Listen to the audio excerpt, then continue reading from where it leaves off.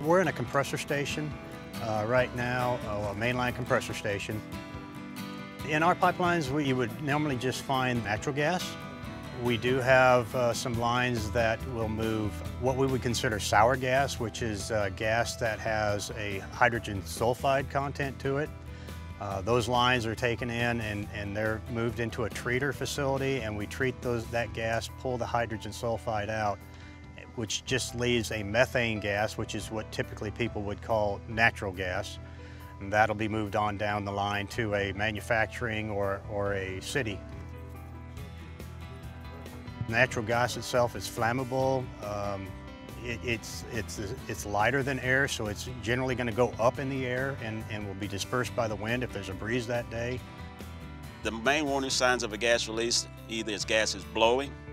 If it's odorized, you're going to smell a strong odor that sometimes smells like rotten egg. If it's not odorized, you're going to see a gas blowing, or if it's where it's a ditch or a creek, you're going to see water bubbling, or if it's in a dry area, you're going to see gas blowing dust up in the air, and sometimes you might even see, if it's a small leak, you see dead vegetation around the center of the pipe. If anybody identifies a possible leak, we ask that the public call 911. Or if they have a sight of a marker post, call the emergency number on the marker post. In some cases, if it's a large rupture, the state troopers and the volunteer fire departments are already on site.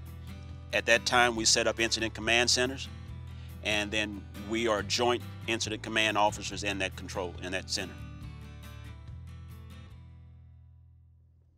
One night we were called to an explosion right out on 1988, which is the farm road out here fairly close. And as it turned out, it was a 30 or 40 foot section. When we got there, we arrived, we knew possibly a pipeline, got to looking at where the pipeline crosses, got the information from the sign. They will tell you most of the time there's a pipeline in this area, what type of product may be going through the line with the number that you can call and at the control center. Luckily, that one was way out in the woods and there was no surrounding people. So what we did, we just set up with the fire departments, the sheriff's office, the emergency management coordinators. We set up a perimeter to the roads leading into it. Back then there was no incident command set up, but because of the small community that we're in, we still, try to work well together. But now with the training and everything that we've gone through with TEECs, we really know how to set up the incident command, and it works real well. We're great to have it now.